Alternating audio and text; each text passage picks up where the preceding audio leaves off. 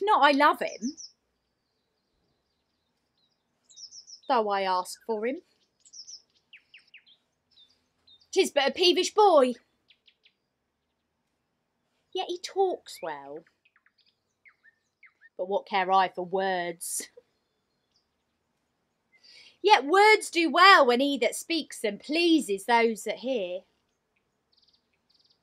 He is a pretty youth. Not very pretty, for sure. He's proud. And yet his pride becomes him. He'll make a proper man.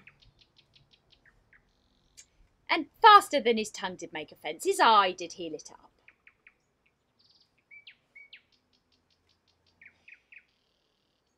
He's not very tall. Yet for his years he's tall. His leg is but so-so.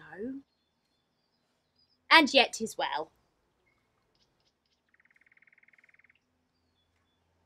There's a pretty redness in his lip. A little riper and more lusty red than that mixed in his cheek. Just the difference betwixt the constant red and mingled damask. There be some women, Sylvius, had they marked him in parcels as I did, would have gone near to fall in love with him. But for my part, I love him not hate him not.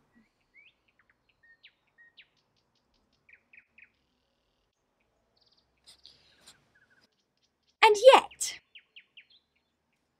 have more cause to hate him than to love him. For what had he to do to chide at me? He'd said mine eyes were black and my hair black, and now I am remembered scorned at me.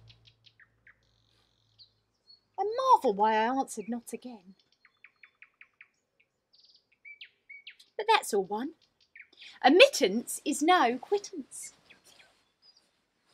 I'll write him a very taunting letter, and thou shalt bear it, wilt thou, Sylvius?